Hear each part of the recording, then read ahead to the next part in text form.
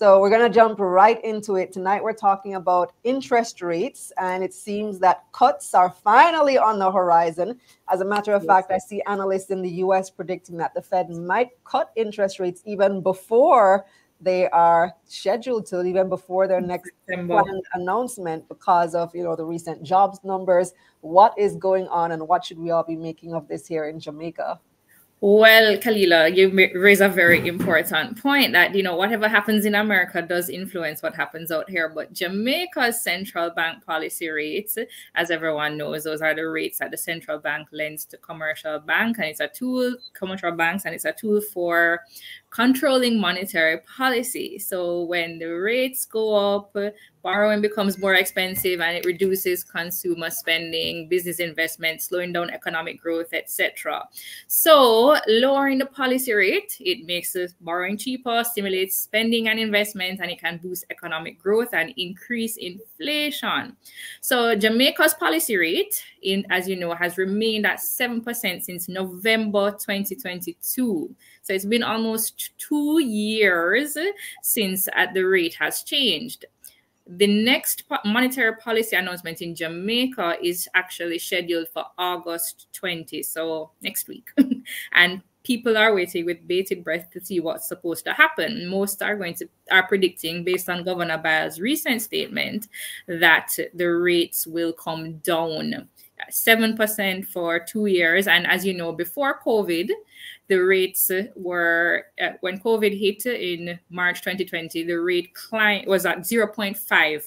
So not 5%, 0.5%. 0.5, a record low. 0.5, a record low for Jamaica. So now, now that it's at 7%, it's not anticipated to go back as low as 0.5%. That's very low. However, at least not immediately. Not immediately, or not in the near future. And Governor Byles spoke about this in his latest address to Parliament, that it's not expected to go at that low, but it is expected to come down because 7% is high. And if you think about Jamaica's target inflation, which is between 4 to 6%, that inflation is what usually drives whether or not the rate goes up and down, as you know, and our inflation has been within that range for a couple of months now. So people anticipate that because of that we should see a decline in the interest rates. And of course, that will stimulate spending, and persons will be able to borrow at a lower cost because, you know, even though the rates have not climbed as drastically as they once were. Remember, we used to have rates, the lending rates for personal loans and for personal loans are in the rates of 15, and for mortgages we used to have rates in the 20s. Now they're in the low teens, the 10s, the 9s. If you're lucky, you can get an 8 or a 7. So we're hoping that when the policy rate drops, the lending rate will drop, and people will be able to invest more in their businesses by being able to borrow at cheaper rates. So what's happening in America? You asked that earlier. So the US, they are also anticipated, as you mentioned, to cut their rates. Their rate is at 5.5% now, and they're supposed to cut it lower. In September is when they plan to make their announcements for policy rates cuts. But as you said, things are going haywire over there. Well, but before I go to America, I just want to mention one more thing about Jamaica, is that the impact of Hurricane Beryl, there are some thoughts out there that the impact of Hurricane Beryl will not lower the rate as drastically as some would hope, and we may not even see a lowering at all. Some surmise that we may not see a lowering at all because Hurricane Beryl has thrown a spoke in the wheel of what was intended to happen because of that inflation. Right, and being St. Elizabeth being the hardest hit, breadbasket parish. And I've been seeing the pictures going around on WhatsApp with a tomato for $1,000. Yes, and a sweet pepper. I was just going to say that. So yes, you see, and that, as your viewers would know, is a driver for inflation. Right. So the price is going up. There's these crazy prices for tomato and sweet pepper, etc. That may have an impact on Jamaica's ability to cut these interest rates. But we will see very soon, August the 20th. All of us should be tuning in to hear what the is going But to. Governor Biles has also said that he's been waiting on the signal from the Fed, and the Fed is not due to make that announcement till September. Yeah, so that you made a good point. So we're ahead of them in terms of what's due to be announced. And so if they are not announcing until September, you said they might do it early. But if they're not announcing till their scheduled date of, I think it's September the 20th, if I'm not mistaken, if they're not going to do it until then, and then we would have to wait and see if we're going to use their signal to indicate what's going to happen out here. But as you know, we were speaking about this earlier. The U.S. is going through a little of a turmoil right now, which persons surmise they may be on a brink of a recession. And we hear that all the time, right, Kalilah? We always hear, oh, the U.S. might be going into a recession. But why did it happen this time particularly? It was as a result of the jobs numbers, as you mentioned. The jobs numbers came out and it was below what was projected. I think it was 114,000 jobs and the projection was 175,000. So it was way below what was projected, and people started to panic, I guess, and stocks prices started to go down. And so it had a ripple effect on the economy there. The measure that people use, though, some persons use to indicate that the US may be going into a recession is the fact that the inflation rate, the fact that the rates went much lower than, not only that they went much lower than expected, but there are other indicators, the inflation rate, as well as the labor markets themselves have indicators that, you know, there are impending signs of a recession that could be happening in America. But the latest policy, the federal policy rate announcement, will also impact what happens. Persons are saying if they don't cut the rates, then the recession is imminent. That's what persons are saying on the streets. Yeah, I see people saying that we are where we are, or they are where they are in the United States because the Fed took too long to act. Right, exactly. Some persons surmise that they took too long to act. So, and you know, they took a lot longer than we did. We were the leaders. Jamaica was a leader in terms of how soon we did our first rate reduction in 2021 November, I believe, and they waited until March 2022, or way after we did. So, as you said, they took too long to implement it, and now they're taking too long to bring it back down. So, we're waiting on them to bring ours back down. And as you know, of course, once something happens in America, as I say, if America sneezes, Jamaica catches a cold. So whatever they do, it has a ripple effect on us. If they go into a recession, you know what will happen here. Our tourism industry will be affected by that. We'll have a decrease in the remittances to Jamaica. We would have a reduced demand for exports from Jamaica. Things like that will definitely have a ripple effect throughout our economy. So it's not something that we want to look forward to at all. Yeah, like they say, when America sneezes, Jamaica catch a cold. The whole Right. Caribbean, the whole America is basically. A couple of questions from the audience for you, Gillian. Sean wants to know, do you believe the Fed dropped rates because it was forced to is a good thing, especially since the effects of a rate drop takes time to permeate the economy? Are we looking at a recession? Well, it's a good thing for the consumers, but as you know, that the balance is dropping the rates and controlling inflation. So they're trying to do their best to stimulate the economy by putting more money into the hands of people in the economy, but that comes at a cost of inflation going out of control and things becoming more expensive. So it's a delicate balancing act that the government has, all governments have, and some governments they rely on other governments to guide them on what to do.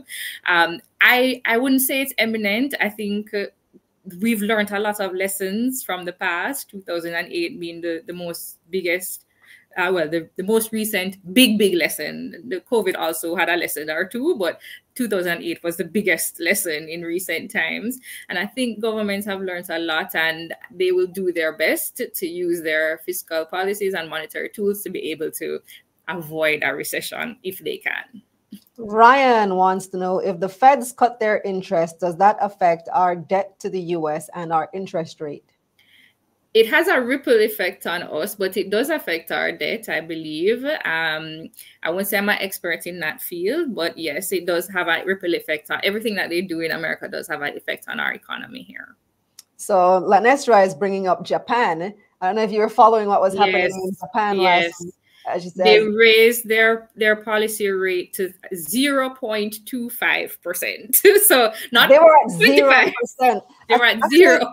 They had negative interest rates at one point. You had to pay the bank to hold your money. And raising the rate to 0.25 led to chaos over there for a couple of days. I think things are getting back in a normal trajectory now. But it also came along the same time as the jobs numbers in the US. So one came before the other, and it caused a ripple effect everywhere. So I was doing some research as to what in the world was happening in Japan and the Asian markets, because a lot of people were messaging me asking about it.